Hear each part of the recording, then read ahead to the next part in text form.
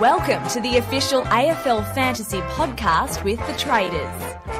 G'day with the Traders, I'm Roy, I coach Destroy, and I'm here with Warnie. Coach of the one, And Calvin. Coach Calvinator. It's time, boys. It's Calvin's Kangas today. We are going to be previewing all of the teams, and we're starting at the bottom. No, boys. we're not.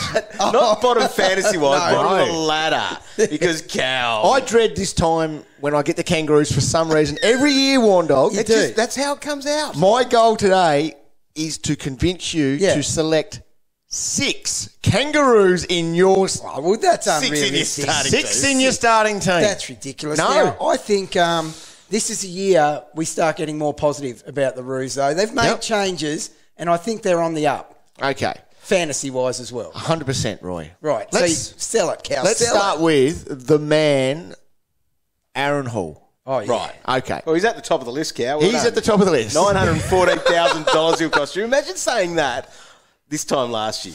Okay. Aaron Hall will cost you $914,000. Now, the thing is... It's crazy without even because, thinking about the salary cap going up and stuff. like, I'm thinking about our keeper league. He's sitting there in the... Because we weren't allowed to pick off the we waiver had wire. waivers off, no free agent He's pick sitting up. there. That guy's sitting there. The number one selection. And I threw the Whole draft, season. and I'm at the bottom, so I will get him. Now, Still won't help you. He averaged 109. This is the thing. He was a sub. He came on for an 11. He got injured on a 35. Take those scores out, Roy. of course. That's 100% okay in this scenario. That is an average of 119. Beast. Right? Mode. Unbelievable. Activate. Plus, and that's the same as what he averaged from round 7 onwards this year, with a lowest score of 101 after his bye. He's a lock. He is. Is he? He's a lock, He dog. finished real strong as well. How old is he now, V8? Doesn't matter. Speaking of age, He had like a 12-year breakout. Age doesn't mean a thing. no. He averaged over 100 once, I think, at the I Gold think Coast, so, and yeah. but not playing this half-back role where He he could was just do whatever amazing. he wanted. So he's the first one you lock in. Well, the thing is, okay, it's easy just to throw that lock around at this time of year. I can't do it. What? You're not doing it? No.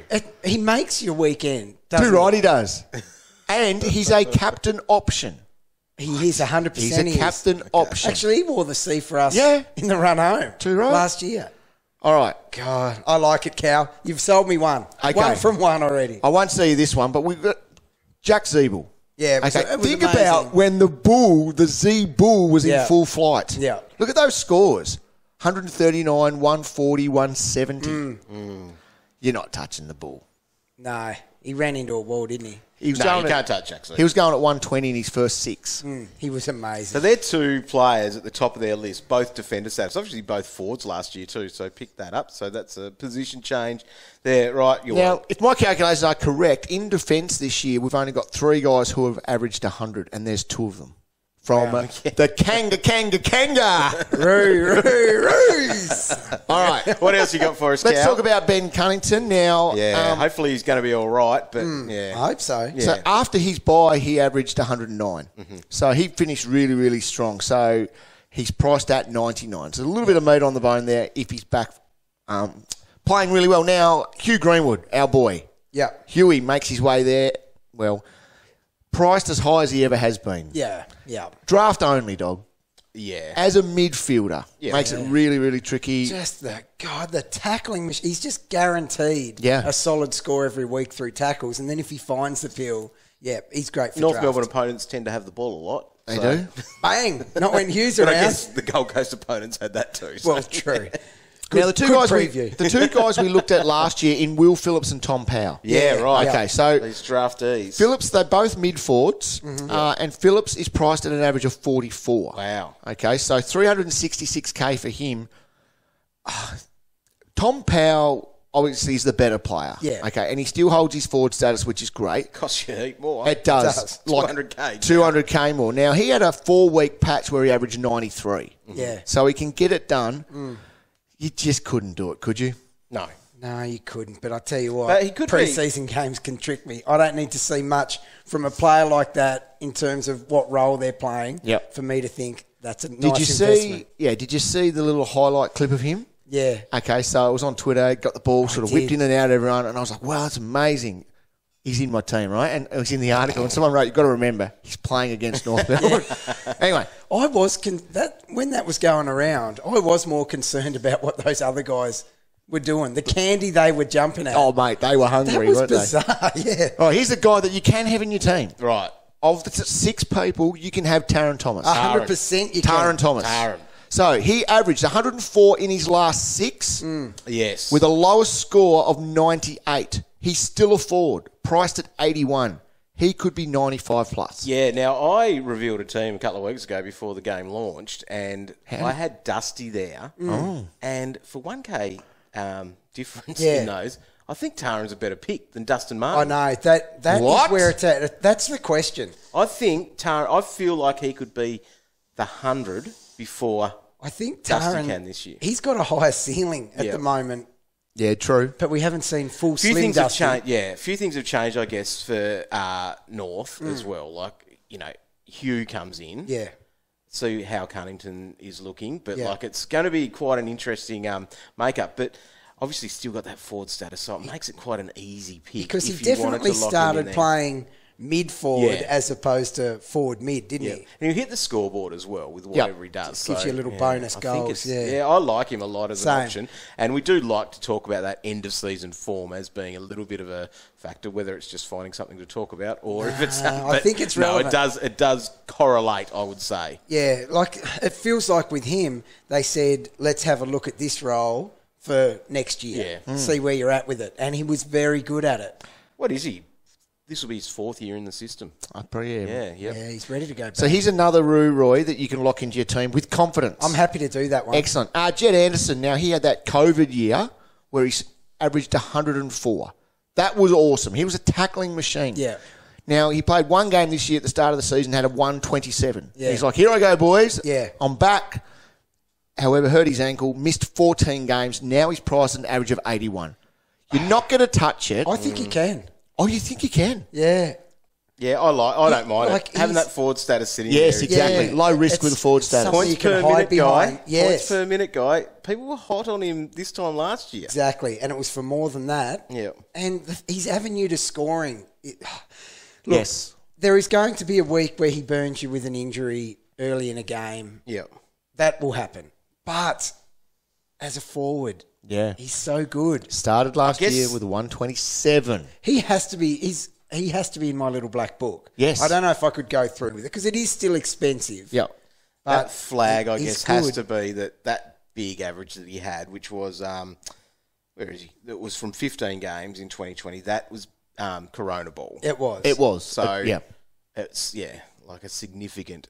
But he's one to put in your little book, Roy. 100%. I was really looking at him hard for that role in 22 I did a few weeks ago. Yep. All right, here's another guy that you can have in your team, Roy. Right, we're starting to look down the bottom order. We are. We're looking at the rookies now. We're looking at the number 1 drafted rookie. God, you're right. I am looking at a few of these. Yeah, mate, I told you 6. I'll get you Options. 6. You shouldn't have complained about having the Roos. No, I didn't at all. I put my hand up. I said, dog. It's a fantasy Pick me. feast at the moment. So Horne-Francis, he played, now dog likes this, he played against men. Yes. Oh, no. So 20 games in the sample, average 74 against men. Not boys, men. It's good. So he's legit good. Now, if he's going to carry this hype around him of the number 1 pick, just like Sam Walsh and Rao and those guys, what can he average? Now, so I'm looking here, Sam Walsh averaged 92 in his first season, and Rao 71 with those injury-affected scores. Is that what he's going to be? Could he be an 80? He could. He's going to be more half forward, though, isn't he, to begin with? I'm thinking a 70. So that's the thing, though. If he's averaged 74 in the sample... Yeah, but he's playing as a midfield there. So some stats from Freako. Great article. Check that back out. Go to afl.com.au/fantasy and you get that from a few days ago. He mentioned a few things there, like he won 52% of his possessions in a contested manner, which ranked 4th of any midfielder in the comp to play more than 10 games. So... playing that midfield time may not necessarily come through in the AFL. True. That's the issue, that I think that's where he's getting a lot of his scoring from. We're starting with him on our field, aren't we? Yeah. They'll throw him in there. 290K. He's actually too good not to be in there. Agree. He'll force his way in there. Yeah. He kicks out Powell and those other donkeys. He'll hit the scoreboard as well. So in the prelim final, he had 24 disposals. 3 goals. And 3 goals for his 112. So he's definitely in our team. 100%. Yeah, we pay up for that. We do. Yep. Of the other rookies, we're looking at Jacob Edwards. Yep. Now, Dog, you tell me he got picked up in the mid-season draft? Yeah, so I think he's got to be an option that they look at. Depends on what they're going to do with that, the tall timber. So didn't they try to get rid of Tristan Sherry? Yeah, he's no good. Yeah. And Campbell's gone as well. So whatever they do... And Goldie's not getting any younger. So he may get some games into him this year. So worth a look at the ruck forward 190k, so basement. So he could float there on a bench at least or something like that. But when he comes in... Speaking of Goldie, what didn't you have him classified as the ruck of the decade? Yeah, and by far he is, Roy. And he's out. Priced in the mid-80s, didn't even deserve a preview. New decade. Mid-80s. Yeah. You said he's not getting any younger, but he's not 50. No. I reckon Goldberg, he's actually a very good, if you're punting your rucks a little bit. As what? In draft. Oh, okay. As a ruck, not as another position. Right. Okay. Because we do talk about draftee account. Well, hot tip for the rest of your previews coming up. Okay. Remember where he finished in our draft. Well. Deliberately came last, Roy. But Goldie would be, so you're probably getting him. You can get him whenever you want. 6th, 7th, furthest on. And you're just going, you could be waiting on that pretty well and not going too bad because mid-80s is what he'll do at a minimum type thing, I reckon. 100%. All right, any other rookies? Phoenix Spicer, Warn Dog. Yep. Bargain basement price. Listed as a forward, played 1 game last year, scored a 21. Yeah. So as a look, we're just saying, watch these guys. Right. Yeah, well, pencil them in. The fact that a little book over there. The fact that his basement price, that's the thing, and he was burning up the track in the preseason as well. Whoa, last year. Oh, so let's last hope he year. does this year. The one that you missed there, Cal. I think we've got to remember some of the names of players in our teams. Yeah, when we've got them. There's a bloke called Gota. Oh, that's a good start. Great start. So Josh Gota, he was picked at 22 in the draft, so he comes in at 248k.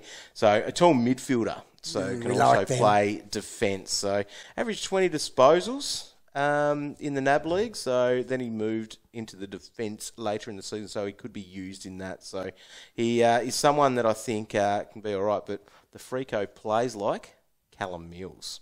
Oh, that's got to be good. Gee whiz. Well, it did take Callum Mills quite a long time for us to get him to be fantasy relevant. So I've just done a quick count here, Dog. I currently have 5 Roos. I couldn't quite get to 6. 5 Roos in my team, and I reckon you guys do as well. Well, there's got to be some watch lists. You've got Hall, you've got Thomas, you've got Anderson, you've got Horne-Francis, and then you'll have one of those guys there on your bench, I reckon. Yeah, so, definitely. Good work, mate. Done and dusted. Pretty happy with that. I reckon we need a punishment, Roy. If Cal stuffs up or annoys us too much, is that you have to be true to your word. You're picking 6 Roos in your team this year. Thanks for tuning in, and we'll be back with more club previews. Make sure you subscribe on Apple Podcasts, hit that little notification thing on Spotify, and keep clicking back to afl.com.au and the AFL Live app for more fantasy content.